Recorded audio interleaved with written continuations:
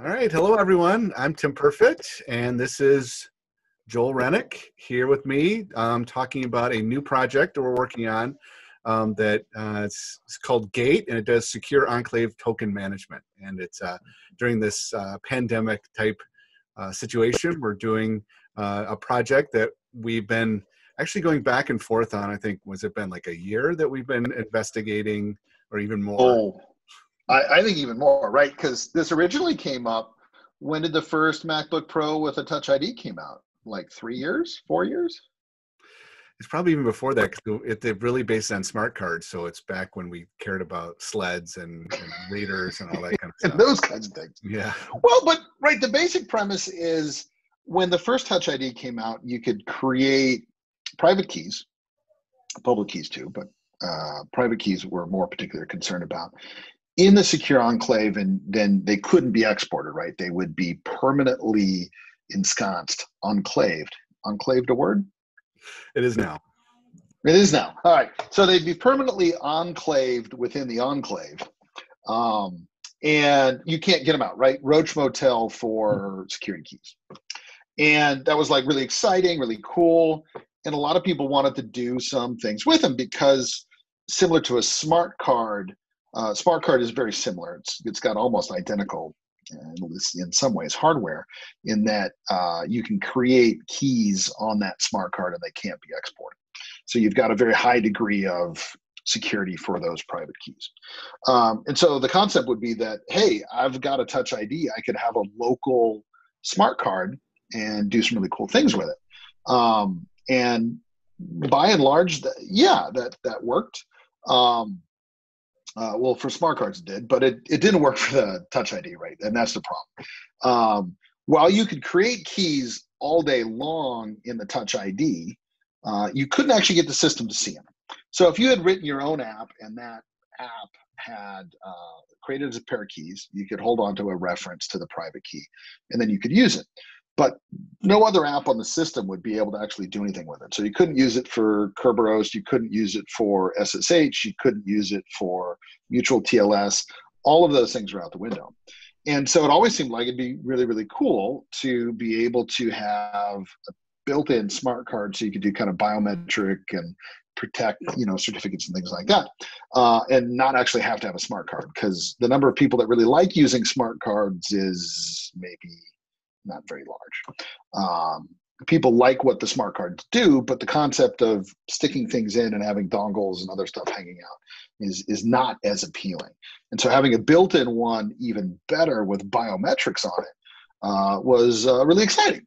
I know this has gone back to where when Secure Enclave came out, how can we use it for protecting our own type of identities? And we were very excited because there appeared to be the new, it was harder to do, and then Crypto Token Kit came out. We were very excited because it documented, it looked like ways to be able to do this, right? You could create your own keys. Nice. You can associate, we knew the keychain, you can associate a certificate with that private key, because we do it all the time with smart cards and in the keychain. In fact, you've done a lot of work with, application preferences, or what's it called in the keychain where you associate an application? Identity preferences. So we can do this. This is easy to do.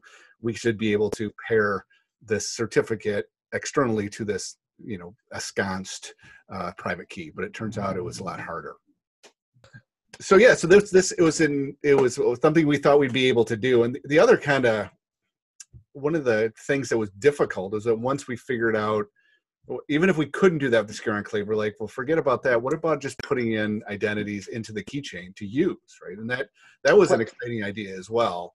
But we hit a roadblock with that because we couldn't get the system to see the identity. And I escalated some issues with DTS, and you escalated some issues, and we talked about it. And we basically got the same thing back, which is should work, but it doesn't. And so good luck, have fun. Yeah. Right. For the last, I think, year, we've been on the prowl to how do we make this work? And we did have some success getting, there was you could simulate a smart card insertion event, which would then trigger our driver, which would then insert a certificate. And we got that working. There was much celebration. So, well, yeah, because I think there's actually a half dozen things here that we've done, and this code isn't horribly large. But there's quite a few things that have probably never been seen before in public and certainly not been used in anger, right? First is the creation of a key pair in the secure enclave and then generating a certificate from it. It's not super clever, but there's not a lot of folks doing that. And one of the reasons is the only keys you can get out of the secure enclave are NIST P256 elliptical curve keys. And so those are a little bit different than the RSA keys that you have out there. Many certificate authorities aren't really set up for the ECC keys yet. So there's a lot of kind of ragged edges there. So but it's not common you on did, iOS, right? It's not as common on correct. laptop and desktop, but mobile, especially embedded and those kind of things. That's what ECC, smaller key size, less CPU, but it does Correct. becoming more popular. So it's not, Yeah. it's on iOS doing it. And since all the crypto is done directly in the T2 hardware itself, it's super fast and massively secure and all these other things. So that was kind of like where we started to veer off the road a little bit. Second thing was the insertion event. You and I had been hunting this for a while because prior to what we kind of have going here, you would always have to have a physical card or some sort of PCSCD driver to tickle the USB chain, at which point you would then see that card show up on the device and then you could use it. And that's cool if you're using physical cards, but if you're only using the software cards or software token, it became a little bit more confusing. So really cool stuff in that we now have in the sample code that will be out there and what we'll show you here, the ability to add and remove a smart card programmatically. So, nothing up my sleeves, nothing plugged in. I don't have a YubiKey. Well, I have a couple of YubiKeys here, but I'm not plugging them into the car or to the device to simulate a card insertion. So that was some really cool things in there. So that's the second thing. Third thing is, I don't know that we've seen anybody actually use the secure enclave to back a crypto token kit token. That's right. All right. So this kind of combines a lot of these things together. We used a lot of CryptoKit, which made a lot of the crypto easy. Because CryptoKit, one of the newer APIs from Apple, which is very focused on just the secure enclave, for at least a lot of what it can support from algorithms and things like that. So that made the code pretty easy. You and I, from a couple of different projects, had already had a lot of experience with, a lot of experience writing crypto token kit drivers, but we've each written at least one. So well, just to go over the different things that we can do, because it's interesting for me, like what you can actually do with this. So I was on a project that allowed you to have a hardware, was it HSM, hardware security management? No, hardware security manager. That's right, module. And that allows you outside the Mac be able to keep your credentials or your private key, and over the network be able to do it. And so in order to do that, you need a crypto token kit driver to be able to associate that signing certificate with the private key that's off of it. And then I know you did some work with being able to do some stuff on the phone, right, to be able to authenticate over. And we've worked on some of those things together. And it's the crypto token kit is interesting because you can now kind of decouple the authentication with the stuff that's on the device. And one of the things that kind of took me a while to wrap my head around is the secure enclave. It's on the device, right? But it's secure, it's protected.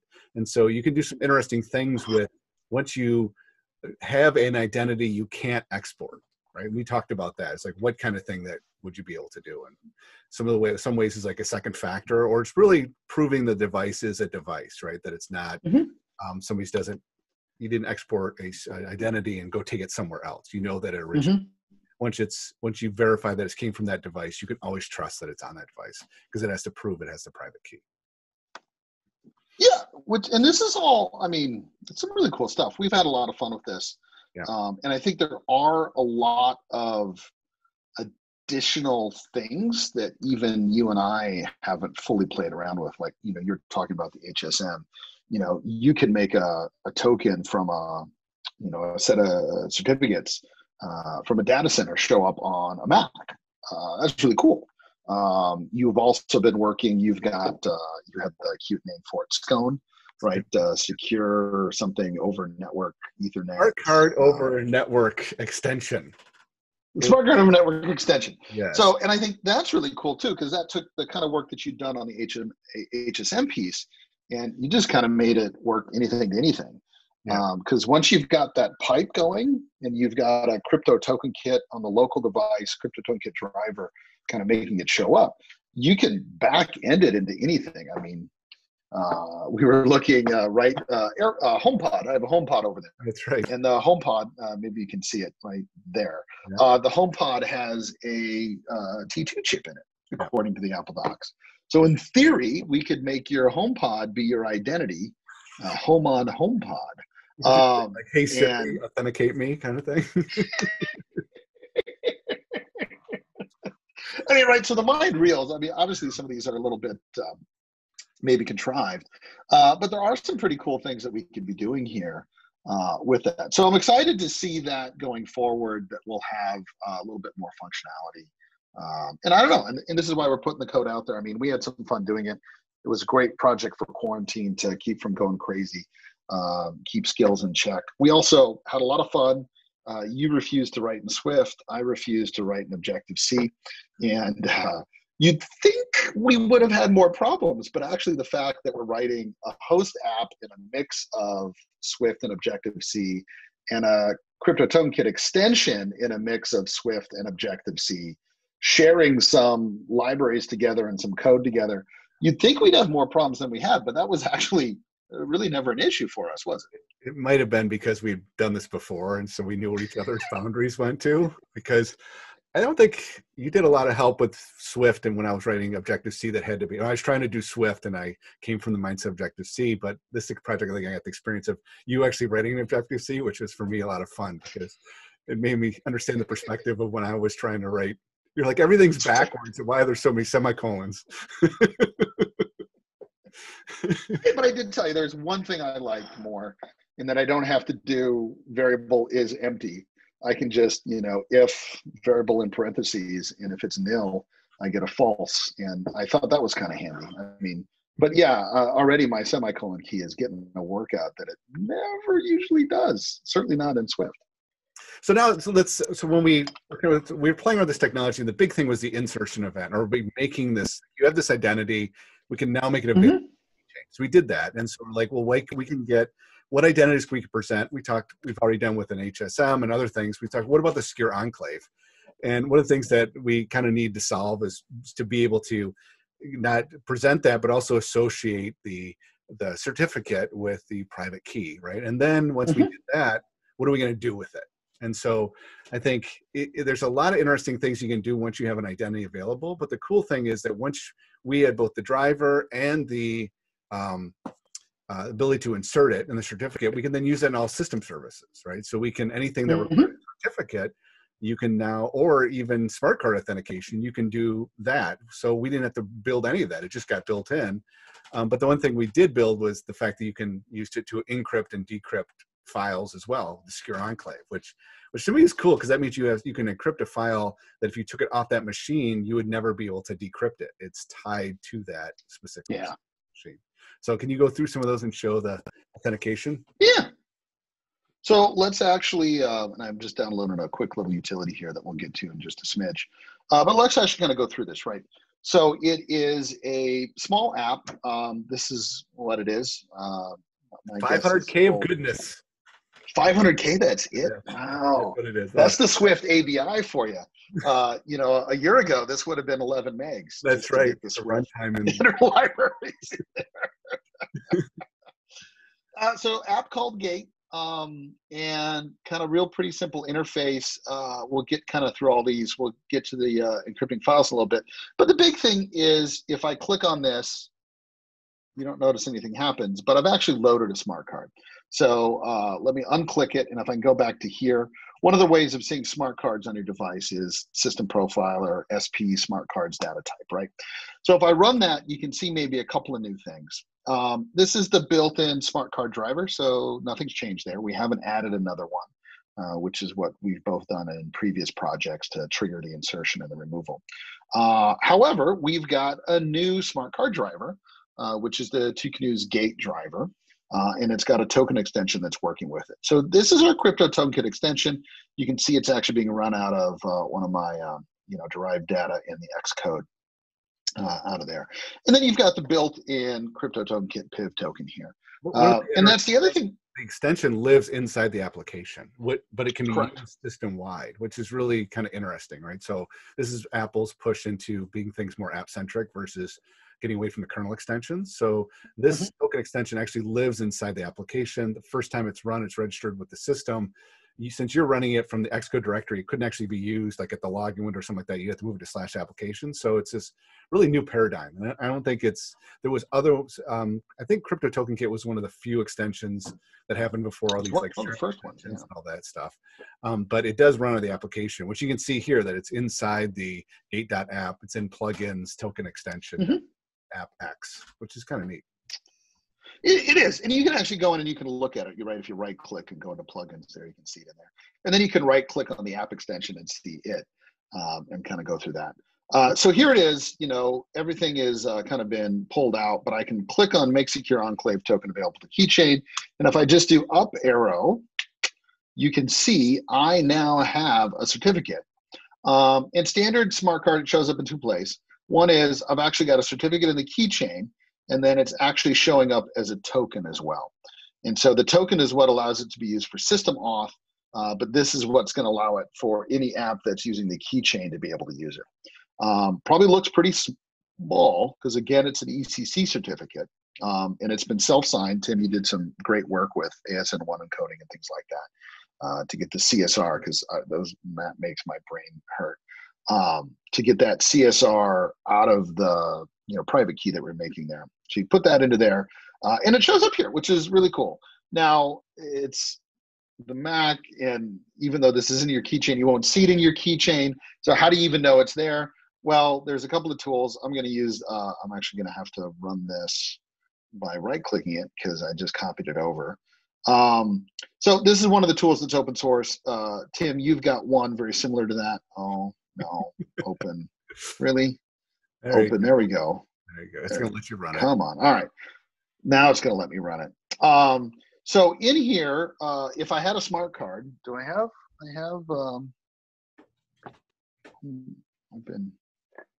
Here we go. So I've got some YubiKeys, but now I need something to actually that plugs into this.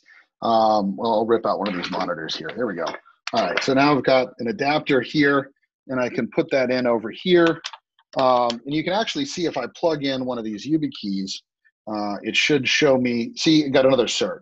So this is the one off my YubiKey, but this is the one coming from our soft token. So if I go in here and I unselect this, that goes away. I mean, it is incredibly responsive. Right. Just like yanking out the token here. Wow, which didn't come out. Go back to so it's even more responsive than a hardware token. Look at that. Getting the spinning wheel by any chance? Go up to token show. Oh yeah, you're right. Maybe I crashed it. It is. Well, I don't think it's. I'll give you the benefit of the doubt that probably not in the app, but it's somewhere inside the authentication chain. It could be in the app, but anyway, demo accomplished.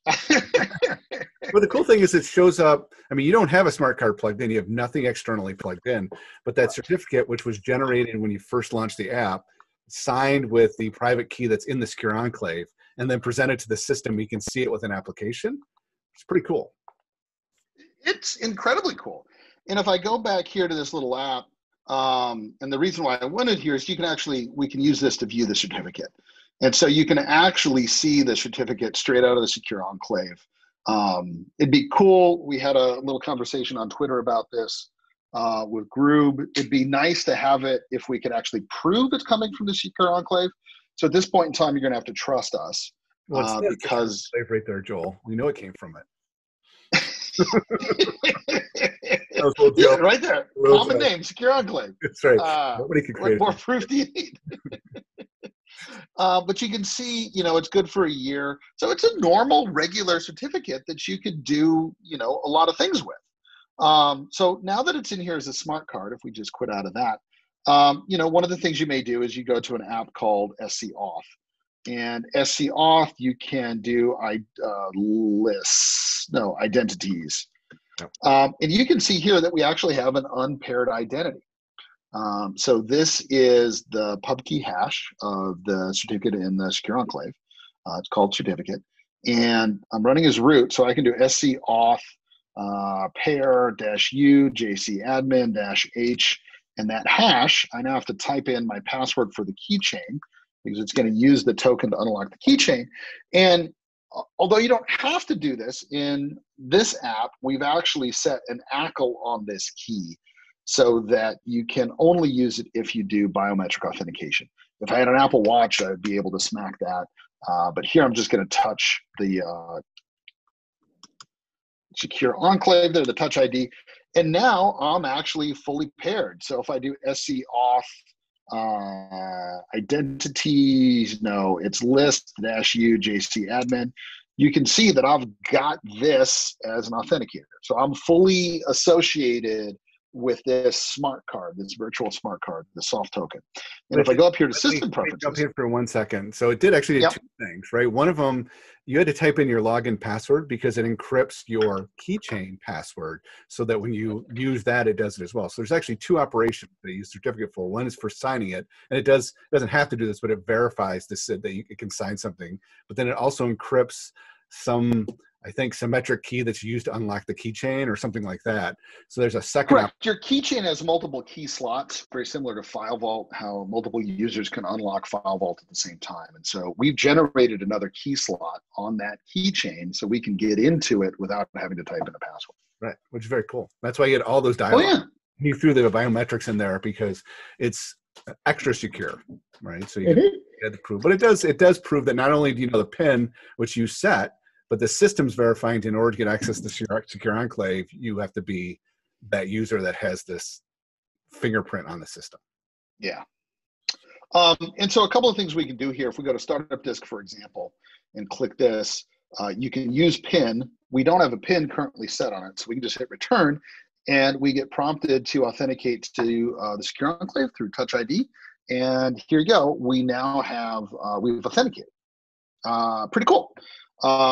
It's a little maybe anticlimactic because you could do this with Touch ID already on the device, and you saw I had a Touch ID prompt previous, right? Because if I just go in here, I don't have to choose use PIN. I can just hit Touch ID because that's been set up on this machine.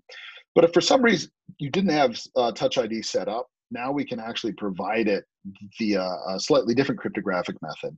And again, just by hitting return on the PIN because we haven't set one yet, and then using Touch ID to access my private key. And here I am. I've now, authenticated and done this.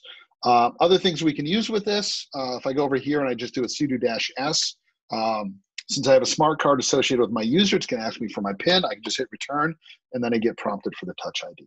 And now I have authenticated through my CryptoTokenKit extension to a secure enclave-backed identity, all on the same device using biometrics. So it's actually a pretty cool kind of process to be able to do this.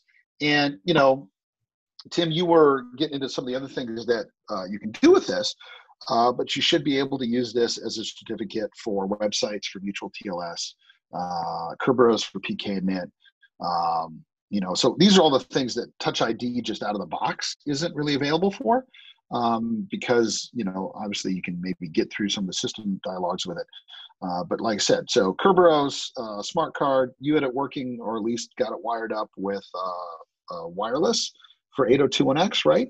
VPN. And then there was VPN.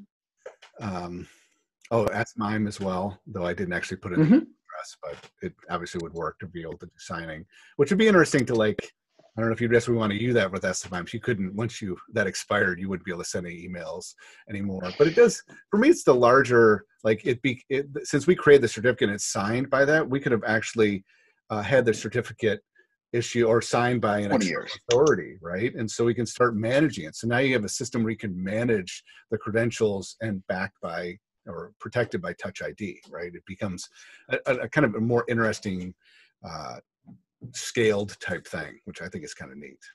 And exactly, because if you if you get into a larger organization that already may have a certificate of authority and things like that, you'd be able to generate a private key out of Secure Enclave, as you said, get it signed by your CA, and then you'd have, almost you'd have a hardware identity. You would have an identity that would be potentially derived from you signing into something else, but it would be dedicated and locked into this piece of hardware. And this becomes really interesting for some of the new passwordless functionality that's out there. A lot of, Microsoft, Okta, some of the other ones are really working on device trust. And that once you're on a device that you know and trust and it meets all the security posture, you take some of the complexity out of, passwords and things like that. And a big part of that is making sure that you can't export those certificates. Some of the current methods of doing this, Duo and Okta all do this, but they created a local keychain, right? And Tim, question for you: can you export certificates out of the local keychain if they've been marked as not exportable? Not directly with Apple tools, but relatively easily if you want to do it some other way. Is that what you were looking for or not? Kind of. The first part is definitely true. Directly through the Apple tools gets a little bit harder. And you're right, there's a few white papers and some other things out there about how to get into it and export it, because it's just a software flag, right? Yeah. One of the, I remember, it's probably a little hard to do this anymore, but that flag came out like in the 10.6 range. And if you wanted to, you could copy that keychain file back to a 10.6 machine and export the cert. And since it didn't know what that flag on the cert was, it would just happily spit it right out. So that kind of proved one, there's nothing intertwining it with the hardware or anything like that that prevented it. But the other, even easier way, just copy the whole keychain file and take it with you. Because even if the cert is not exportable out of the keychain's just a file.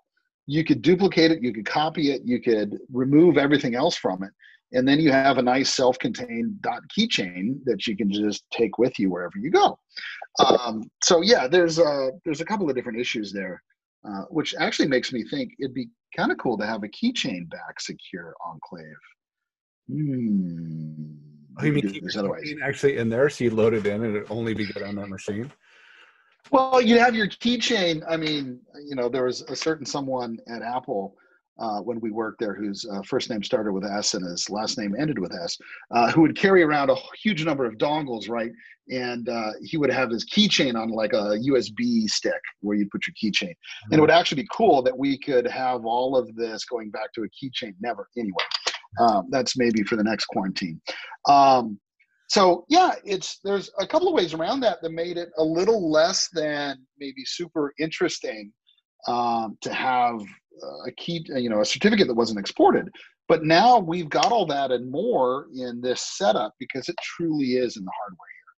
There is no way to export it that I'm aware of. And if there is, somebody's getting a lot more money from government actors than they are, messing around telling people how to export keys out of Secure Enclave.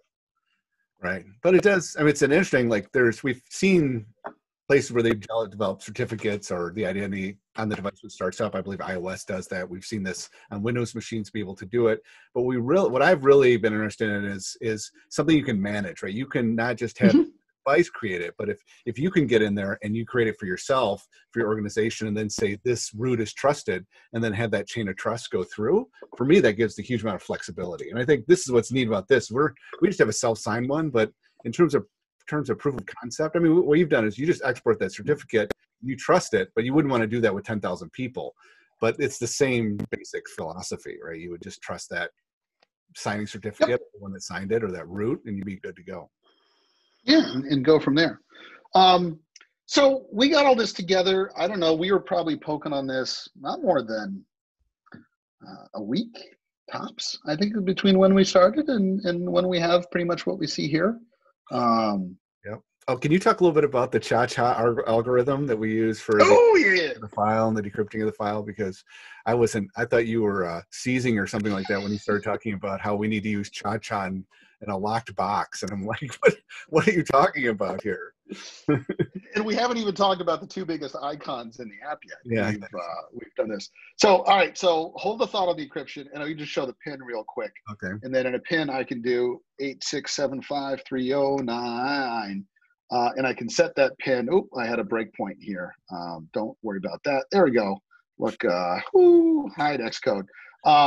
And now that I've set this, I can go back to system preferences, and this is going to be a belt and suspenders, because when I go back to startup disk, I'm going to have to use pin. So if I just type in a bunch of garbage, hit unlock, boom, denied. Hey, look at that. I did So like how you now rolled with it and said that's supposed to happen. It's fine. now I can say it wasn't supposed to happen. Yeah, that's right. 8675309. And your pin can be arbitrarily long, because we're not bound by the PIV standard or anything else like that. Your pin could be 300 characters, alphanumeric, maybe even upper ASCII. Why not? You should be able to put as your pin.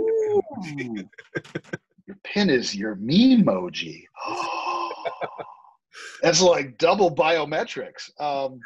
Yeah, so if we do an unlock here, now the pin worked, so now it's taking me to actually using the piece. So, and now I'm in here. So that was really cool that you can go a couple of ways with that. And if we go up here and we just leave it blank, and then load and unload, now I shouldn't have to use a pin again. You see, boom, we're straight here. So yeah, everything's working exactly as it should be.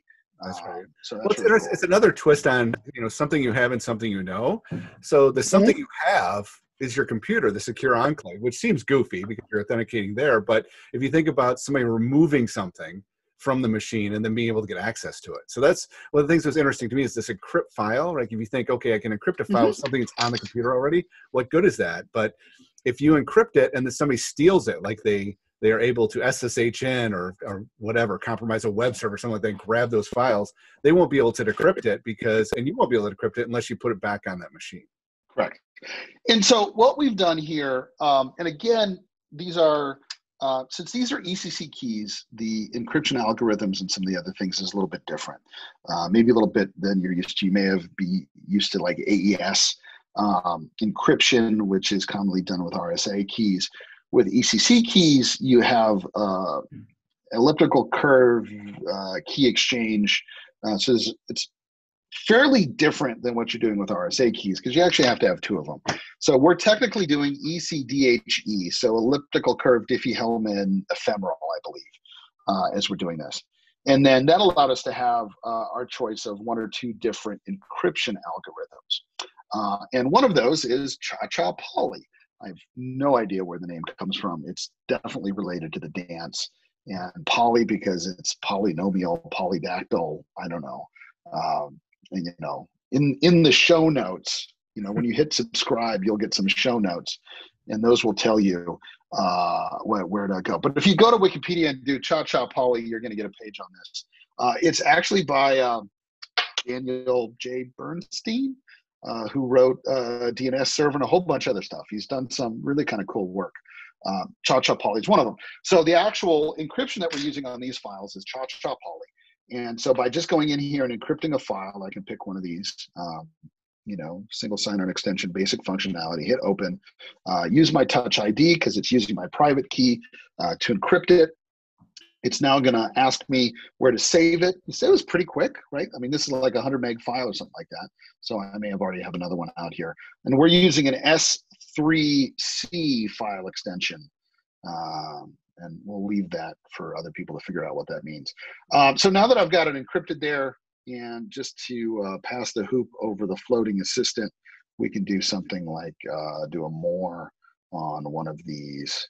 And you can see that it's just a whole bunch of garbage. It's actually JSON. We didn't even convert it to binary. We haven't gotten that far yet. But we've got a couple of things like the ephemeral public key that we use to encrypt it. It's a public key, so we save it here. Then the payload and a few other things so that we can decrypt this. And when we want to go get this back, we don't have it, so we can double click on this. Yeah, we do. Yeah, I added that in. Well, we do. Yeah, just double click. Oh, all right. So if I double click on this, it's going to work. Yep. There you go. Hey, damn! Look at that. All right, and now I can put it, there, and you can see. So that's the new file, 727. And if I click on it here, hey, you can log in with a maid. How about that? And a single sign-on extension. That's cool stuff. We'll be talking about that at Mac DevOps in a little bit. But yeah, so you can now encrypt and decrypt files based upon an identity that's securely enclaved in your enclave and can't be removed. So if you don't have the file, you don't have the finger, and you don't have the secure enclave, you have to have all three of those things. But the thing is, you didn't have to choose a password either. I mean, the idea of complexity and randomness and all those kind of are not there. And I think that's the overriding, like, why are we doing all this stuff? It's because passwords suck, right? And we don't want to use passwords. Using these identities is better. And so you just encrypted that file, basically pairing it to this machine and your biometric identity in a very secure way without having to enter a password in or open the keychain up and save, you know, something, you know, have it generate some long characters. You know, it's all done for you in a way that's backed by this ECC private key. Like when we were at Apple, it was always important. Could we get the tech back to how grandma would be using it or be interested in it, right? And I think we are coming close to that, right? Because as you can see, we can encrypt files, we can potentially authenticate to web pages, these kinds of things, just by using a gesture, a process that most consumers are fairly used to already, which is, you know, when I need to log into something, I touch this little corner of my keyboard. I mean, that's there's a list. I mean, there's a lot of my people that folks I help have a piece of paper that has all their passwords for all the different things. And like, they won't even know which one it is. If it prompts me for, say, Touch ID, I just say, put your finger on there, right? There's only one, like, I guess you have 10 chances to do it, right? If you don't know which most likely if it prompts you to do that, right? You don't have to remember all these passwords, and you can do it in a very secure way. No, there's some very, very cool things here. And I think, you know, and this is one of the reasons why, you know, you and I had some fun with this, but we're interested in seeing if anybody else, you know, has some cool ideas. So the project will be out there. You'll be able to see that. It's one of the very few. There's a few other crypto token extensions that are out there for some of the national ID cards and things like that. But this will be the first one that at least I'm aware of that will be publicly out there, that will be software based. Secure Enclave, well, actually it's hardware based, but it doesn't actually have a physical external token. It's hardware based, but you have the Mac already. So. Yeah. It's hardware, software based, and then doing the insertions via software based insertion. So yeah, I mean, there's a lot of cool stuff in here that should give some other people maybe some projects of their own to work on. So yeah, quite interested to see what people do with this and where this takes us. And I'll put a link into the comments below about the where you can download the software from and be able to try it. It does require 1015 because the insertion. There is most of the stuff we did you could do earlier, I think back to 1012, but it's the insertion event, being able to put stuff in the keychain programmatically that required additional piece of software and some sleight of hand that we were doing before. But this is a clean implementation in terms of you could put this in the App Store, right? I even compiled it and uploaded it to the App Store just to see if their servers would yell at me. And a couple of things, small things, I cleaned up and it accepted it fine. With that, yeah, this has been a lot of fun, and yeah, interested to see what other people do with it. So thanks for inviting me in on this little journey, Tim. And yeah, this was good stuff.